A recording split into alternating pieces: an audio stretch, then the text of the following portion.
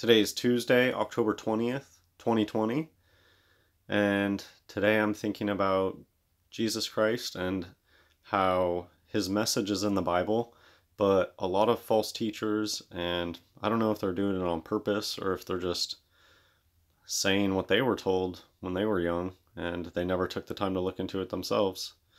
But anyways, you hear a lot of people preach a false gospel, and John 3:16 is really frequently brought up for people who they say that all you have to do is believe and that's it. But that's not biblical. And John 3:16 is an example where if you just keep reading, if you didn't just stop at a single verse, if you just kept reading, you would understand that it's not as easy as, oh, you just have to believe.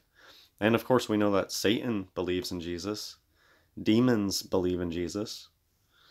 So this is John chapter 3, verse 16. For God so loved the world that he gave his only begotten Son, that whosoever believeth in him should not perish, but have everlasting life. For God sent not his Son into the world to condemn the world, but that the world through him might be saved. He that believeth on him is not condemned, but he that believeth not is condemned already, because he hath not believed in the name of the only begotten Son of God.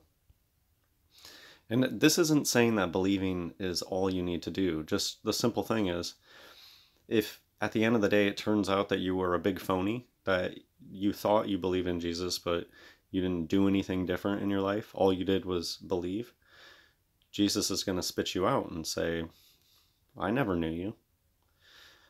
So continuing, and this is the condemnation, that light is come into the world, and men loved darkness rather than light, because their deeds were evil. So talking about deeds, what we do, the fruit that we bear. For everyone that doeth evil hateth the light, neither cometh to the light, lest his deeds should be reproved. But he that doeth truth cometh to the light, that his deeds may be made manifest, that they are wrought in God.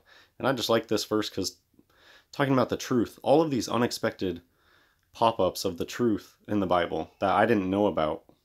I didn't know that Jesus said, I am the truth, until I read the Bible. And it's just strange that this is how I came to Jesus, through having a truth channel. And I'm just going to end with this, just an interesting thing to think about today.